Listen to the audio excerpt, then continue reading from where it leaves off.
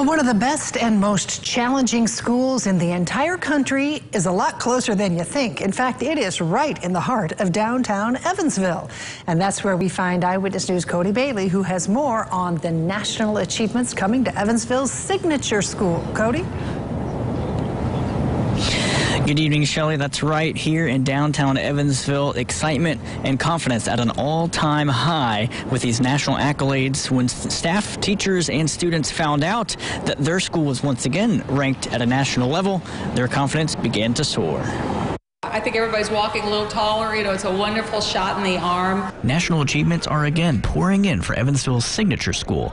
The U.S. News and World Report ranks them as the third best high school in America, as well as the nation's top charter school, causing teachers and students like Callum McLeod and Catherine Titzer to beam with pride. It's really a reflection of both how much the teachers put into this school and how much the students give back. It's definitely been pretty amazing and mind-boggling to see my peers and my classmates get awesome awards and achieve amazing things because they have the opportunities here that SIG provides them. Signature was also named the second most challenging school in the nation by the J. Matthews Challenge Index, adding to the challenge of education in a pandemic world, according to Executive Director Gene Hitchcock.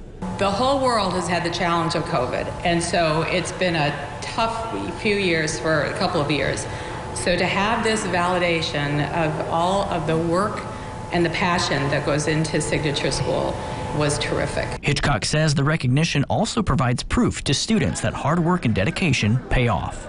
You get this validation and ranking that your struggle was worth it and that you succeeded in such a challenging environment. Whenever you see people achieving these amazing, outstanding awards, it's like, wow, we are really in a place full of talented individuals. As for the previous accolades on display, Hitchcock jokes that new signage is just a small price to pay. We'll look forward to updating that banner.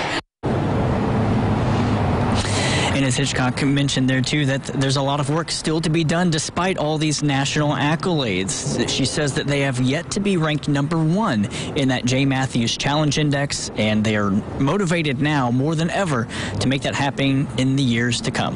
Reporting live in downtown Evansville, Cody Bailey, Eyewitness News.